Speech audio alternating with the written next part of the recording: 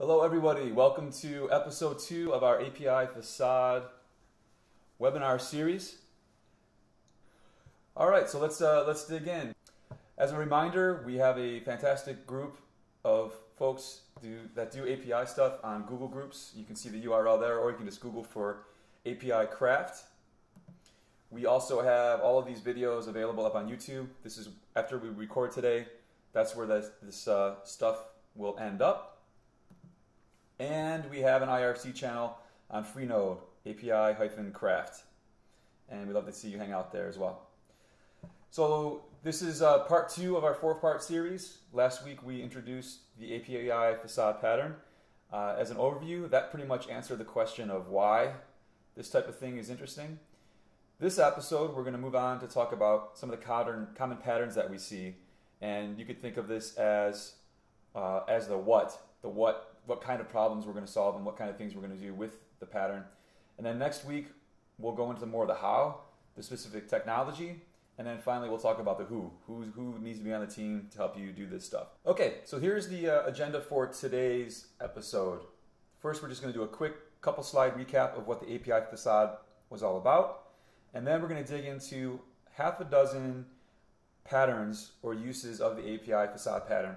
We'll start with errors. We'll move on to data stubs, URL mapping, versioning, data formats, and then finally, just a quick reminder that this applies for internal systems and external systems in the same way. Okay, so a quick recap on the API facade. This is what we want to enable, is an application developer to have a clean set of APIs to access all your stuff. And what we don't want to do is we don't want to do it this way. This was the anti-pattern from last week, where you start from your core individual silos of systems and you try to build up toward either a standard or some kind of design document, or emulate your competitors. Instead, what we want to do is decompose that one big problem into these 3 little problems, where you create the ideal design, you have this facade bit, which is what we're talking about, and then have some stuff that helps you mediate between the facade and those back-end systems. For the rest of today's episode, we're kind of going to just wave our hands between the facade and the mediation layer, and we'll dig into that more next episode when we talk about the how and the technology that's involved. So now let's dig into these 6 common patterns. Let's start with errors. A lot of folks will ask, well, why would you start thinking about all this serious API stuff by starting with errors? And this is my little cheer I put together this morning. When I say errors, you say test-driven development. Most good development shops nowadays are doing something like test-driven development, behavior-driven development, you can call it what you like. But the key thing is, the key idea with test-driven development is you build test cases and they fail, and it's the errors, the problems that you have with the system that help guide the developer toward creating the right app. And this notion is more important in the world of APIs and apps than it is even in the world of, say, embedding a software library or working with your teammates on the same exact source tree, because the black box is much more strongly enforced with a web API than it is pretty much any other way of doing software development. So that is to say, the API errors are very important. So that's where we're going to start. And the idea is to do this. If you start with the facade, and a little comment on the bottom there is to say there's nothing behind the facade. Just assume you have the facade set up in splendid isolation. It's not connecting with any of your internal systems yet. The first thing to get right is all of the error codes. In previous webinars we talk about, these are the 8 that I think are interesting. You can narrow that down to 3. You could blow it up to whatever number is appropriate for your domain. The idea is to make sure that even if no services are tagged on this thing yet, you can actually start doing interesting thing with errors. Get those error messages in place, because then you can start to build your test suite in the right way, including both the HTTP error codes and the payload response.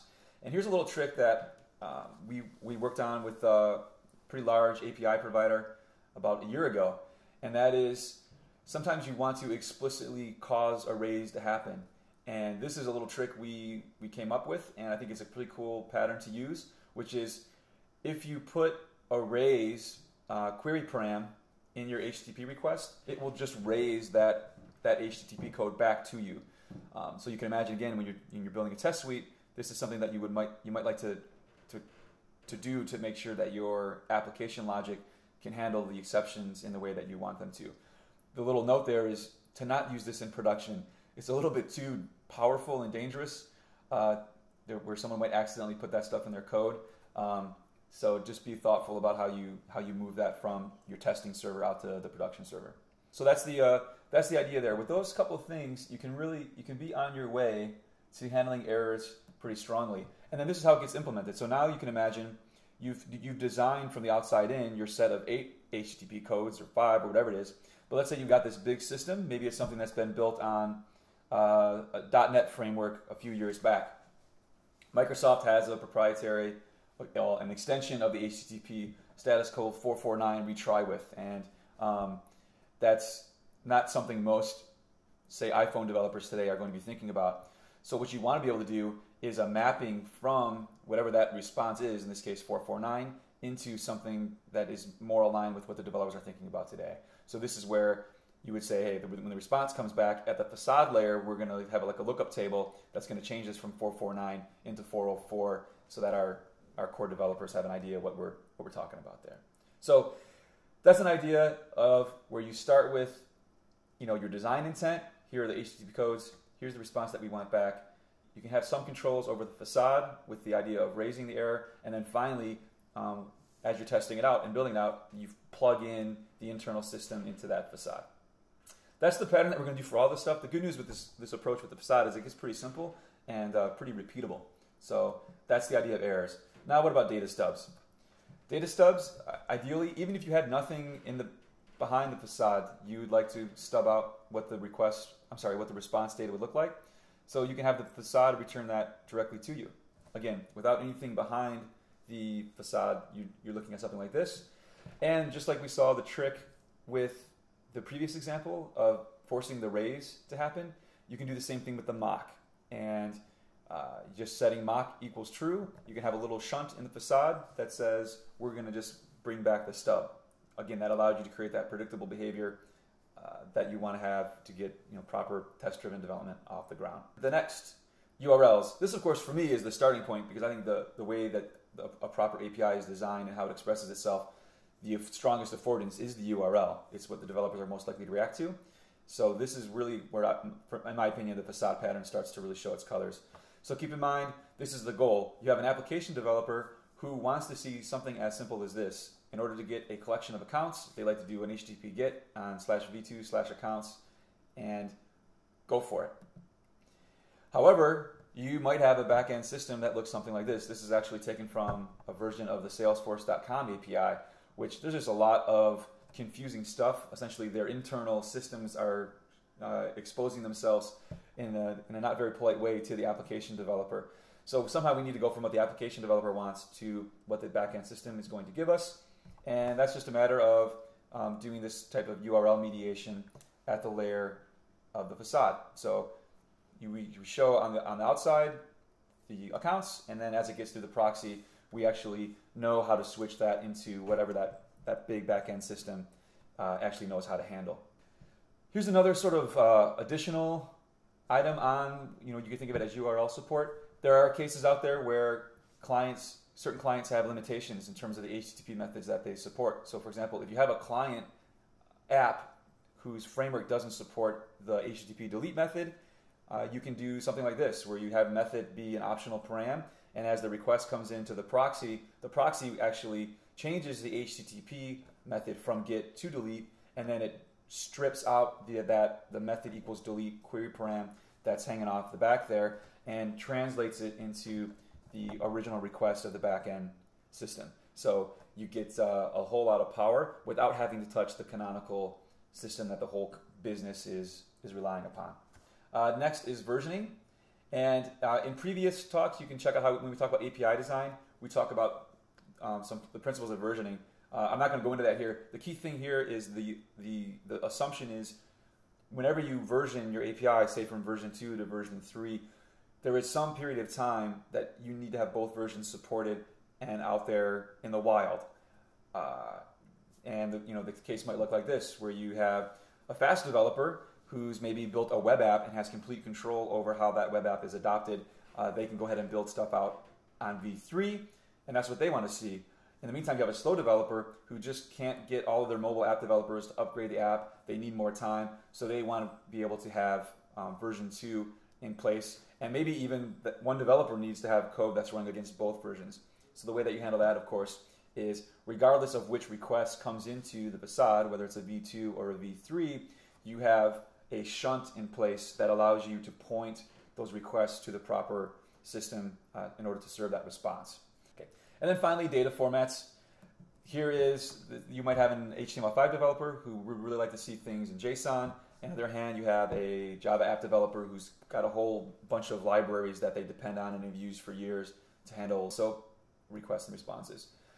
So how we do this, we're going to take a look at 2 quick examples. Here is, this would be the point of view from the developer who has the SOAP library and likes working in SOAP. They would do a post, say they want to get a collection of accounts. They do a post with all the necessary SOAP stuff around it to your accounts URL, and then you're going to mediate that into this more complicated backend system and return SOAP. So this essentially, the facade is not actually adding any real value here in terms of data formats. It's just doing the previous use case of doing the URL mapping. But in this case, where your developer wants to do an HTTP GET instead of a post and see JSON coming back as the response format, then it's over here on the response side where the facade actually starts to do some interesting stuff, where SOAP comes into the facade on its way to return that response, and a data mapping happens. Usually this can be done with XSLT or something like that to translate that stuff from SOAP into JSON. And from the developer's perspective, this just looks like a really cool modern API that she's going to want to use to build her app. But behind the scenes, it's this more complicated enterprise thing. That's the core idea of the core 5 patterns that we see in terms of using the API facade. The last little bit here is the idea that a lot of folks use the facade pattern to front their internal systems, and for all the reasons that we talked about here. But all the same problems that you have with internal systems can also happen with external systems. We've seen a number of cases where people have their core business relies on external services, and sometimes those service providers, whether providing SOAP or JSON or RSS or XML, plain old XML, they sometimes change their pricing models, and if the business is tied into that particular service provider, their profit margins get eaten away, or maybe the service levels degrade, or some other business relationship has changed. If you put the facade pattern in place, then your apps that consume those external services can expect one sort of canonical model of consuming those APIs, and that if you implement that in the facade, then you can very easily plug and replace those other systems that you were relying upon. You can imagine rewinding this whole presentation and looking at it from the perspective of consuming the API. All those same ideas are still in place. You would build out the error facade first, you would build out those data stubs, and you've pretty much created internally your canonical model of service consumption, and it gives you that flexibility to rip and replace those other things. If there are any questions that folks have, we can grab those now. Okay, so we have a question here from Arpit. Should the version number appear in the URL immediately after the domain name, or is it better to have application name after domain name? So you have billing accounts. Should it be /account /v2/create? So my strong feeling on this is the version number should be the letter V followed by an ordinal number with no decimal point, so no version 2 point whatever. And that thing should be as far to the left as possible. And that because that implies the greatest scope across the whole system. Now you have create there, and I'm hoping that's just you were trying to throw an example together. But the create as a verb, that should be just coming from the HTTP verbs, the HTTP actions. In this case, that would probably be a post if you're trying to do that. So Thomas asks, wouldn't all the shunting that you suggest make for a terrible complex layer? It could. You could, if you implemented this the wrong way, you could definitely end up with a whole mess of spaghetti. The alternative is to push, but it could get worse if you don't have it in the facade layer, right? You could push these solutions down into like the specific silos, and then you've got spaghetti, but distributed spaghetti, so it's even worse. So the way to do that is to think of all of these as policies that you line up in a library in that facade, and then be really smart about how you manage that. And there are tools that help you do that. You can get those from a number of vendors, or there are even some open source versions coming out nowadays. So Chris asks, what would you recommend for a URL pattern for a sandbox instance that's all mock data? Well, the biggest thing there is the URL pattern should be the same as your production server. What changes is is the top level domain. So instead of api.foo.com, you would have test.foo.com in there. And if you do that, then if you want, you can actually drop the mock param if it's only a mock server, and you can kind of streamline that. How can a GET request be transformed to a SOAP post, specifically when the SOAP post request size is huge? Yeah, that can happen. There are cases where it's not just enough to have some params in the URL, but in the case we're talking about, at least I was talking about, if the developer is trying to get a read, to do a read request, then that's the thing that we're trying to translate. There's enough information in the original URL coming in that we translate that into a post to SOAP and then the facade layer takes care of assembling that SOAP package to get sent off. So what I'm not suggesting is that if the developer app needs to put in a big request, that somehow that magically gets transformed into that would start as a GET. That's not going to work, right? It always would have to be a post in that case if you have a big data payload coming in. Looks like Lindy. What about version in the request header instead of putting in the URL? What will the drawback be of using it in the request header? There's a lot of debate. There's a lot of good reasons, especially if you have multiple complex backend systems and you have dependencies across systems to put things inside of the header. My overall feeling is twofold. One is if you put it in the header, then it's invisible to developers. And my sort of rule of thumb is if it changes the code that the developer needs to write, and especially if it changes the libraries that they need to import into their code to do something, you should put it in the URL, because then they can very quickly copy and paste it into the browser and hack through it and see, okay, this is what the JSON format looks like, okay, this is what the XML format looks like.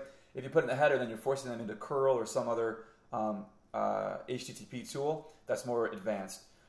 This is a controversial area. A bunch of people would slap me silly for this, but if you look at the way most of the leading APIs do it, that format does show up inside the URL. So everything that I just said about, actually that question was about version, but everything I just said about format is actually applicable to version and vice versa. Matt Green asks, should every response follow a standard format that contains errors, if any, along with the response body, or should the response body change based upon success or failure of the operation? Great question. I think there should always be a set of metadata that comes back in every single response. In the case of a successful response, that might be things like the pagination and the overall count. But regardless, it should always include what was the actual request that was asked. Other than that, I feel like if you do have a successful response and an error response, it's perfectly normal for the payload itself to be different. One of my strong recommendations is that the error response be really, really verbose, and you don't want to put that verbosity inside of every response if it's a good response, because the developer is never going to read it. What is the functional difference between the raise and mock parameters again? Great question. The one changes the HTTP status response, and one changes the actual payload. So putting raise in there is what's going to change the HTTP code. So you would say raise 401 or raise 500, and that's going to send back the response as the HTTP status code. The mock actually changes what the payload is. So if you say mock equals true and you do a get on /accounts, then that's going to give you a static mock version of all the accounts that you would send back. So one is the HTTP code and one is the actual body of the response. Matt Green asks, what are your thoughts on REST sitemaps? Worth it? No. My opinion is they're not. I think any effort that you would put into maintaining the sitemaps or maintaining all the links that you would send back in a response, you're much better off putting that effort into really interesting error messages and really being thoughtful about how a developer views each request independently of any other request. But that's my opinion. There are a bunch of people that would have the other opinion. Andrew says, get/accounts should return all accounts, right? What if you want to prevent this? What would the URL request look like? So there's two ways that you can talk about preventing it. One is the developer explicitly says, I want some pagination parameters like limit and offset. Other than that, the API team definitely needs to set limitations. The limit should have some max, whether the user specifies the limit or not. Something like 50 or 100 is usually a good max to put on, but then it's really important to clearly communicate that to the developer that there's a max there, because if you set the limit at 50 and they're trying to explicitly ask for limit equals 65, then it's going to feel very non-deterministic that your API is not working in the way that they think it is. So you really need to clearly communicate that. And my opinion is to fail fast. If they make a request and any of their parameters goes above or below an acceptable limit that you have in place, error that response out. Because this is going in code, which is then going to go deployed and live forever. You're much better off having them experience it at design and development time than in production time, because they weren't paying attention that they asked for 52 when you only give back 50.